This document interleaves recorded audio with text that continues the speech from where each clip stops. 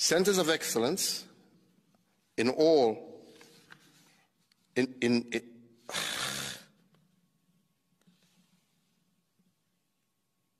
mutakat na mutasnib. Yeah? So I can just read that paragraph again. This being Christmas, I want to wish you all, this being Easter weekend is actually... Your Excellency, President Uhuru Kenyatta and the Deputy President,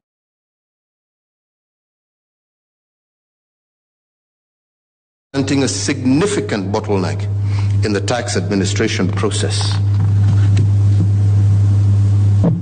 I call on the judiciary, if they so desire. We have agreed. Na mimi sina shaka ya kwamba na tumekubaliana tutakutana tena baada ya wiki 3 tukijua ya kwamba kazi hiyo tumemaliza. Kwa hivyo mimi sina mengine mengi jameni. Unless mtaninulia lunch sijui.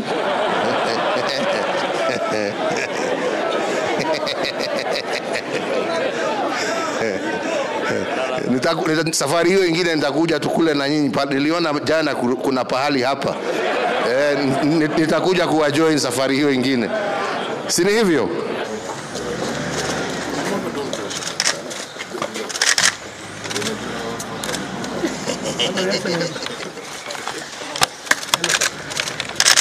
Mtoto round. Akiuoni my friend. Yes sir. Habari ya siku mingi. Mambo namna gani? Yeah?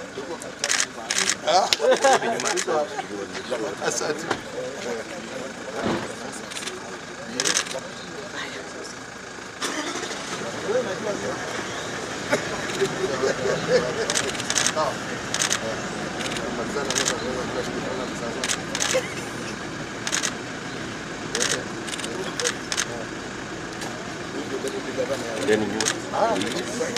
Habari yako? I told him. You told this man? Masters. Hey. Well done. Habari yako wewe? Mambo namna gani? Kabisa? Salama? Huyu? Well done. Well done. Bokot. Mambo namna gani? Kabisa? Karibuni.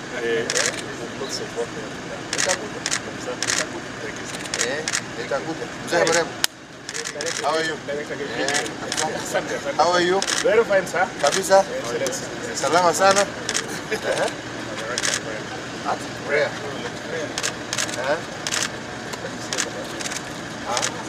Habari yako? Salama. Hawa na mwanake? Salama. Huko. Unashikilia. Mama mimi. Habari yako? Tuko. Nicholas. Salam. Habari yako mimi?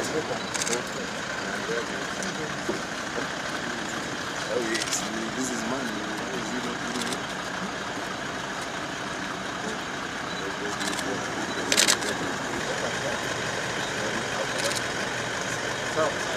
Yes? Safe skies.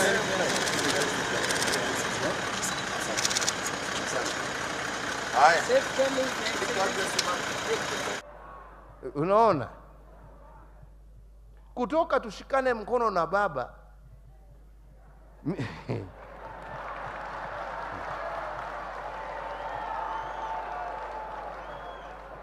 Juzi tulikuwa na uchaguzi Kibera.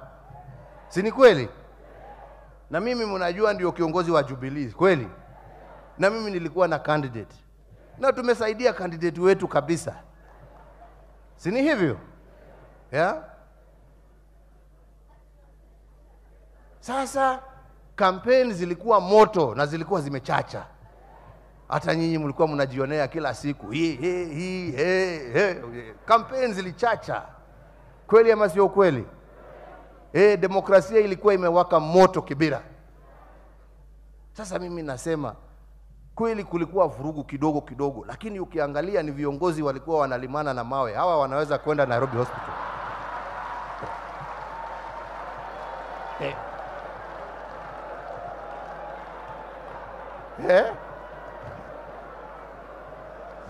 Mwananchi alikuwa anaruka mkutano hii, anaenda hii. Sasa nilikuwa naambia wengine, usiku ya kuhesabu kura, kuna mama mwingine rafiki yangu nilikuwa naongea na yeye, ni kampena wangu. Sasa nikampigia nikamuuliza hali huko, unajua sana sana hali huko wakati ya uchaguzi inakuwa tension juu.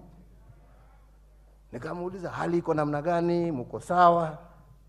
Akaniambia sisi tuko sawa, lakini hapa Kibira ni kilio peke yake. Kamuuliza kilio, kwani kuna shida gani? Akaniambia jamani, uhunye we, mungeruhusu hii kampeni iendelee wiki nyingine 2 jameni, tukule mambo hapa, mambo ilikuwa mingi huku.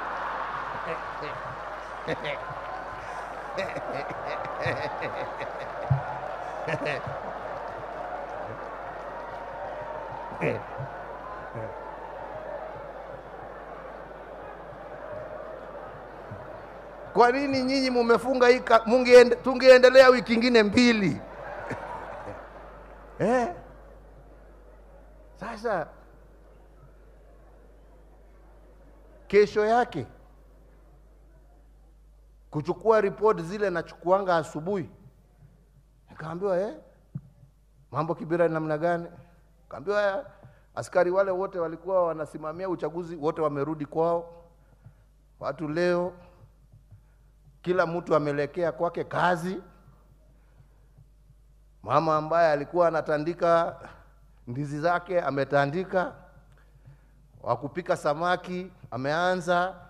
Harufu ya samaki sasa inasikika huko. Mbeleni ilikuwa nyama kwa sababu pesa ilikuwa mingi, sasa ni samaki.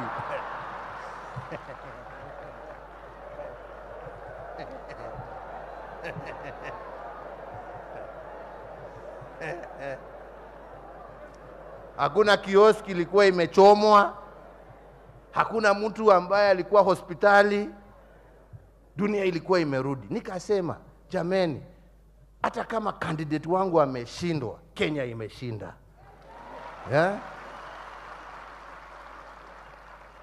Na hivyo jameni, ndivyo tunataka taifa letu liwe. Hivyo ndivyo tunataka taifa letu liwe. Na hiyo ndio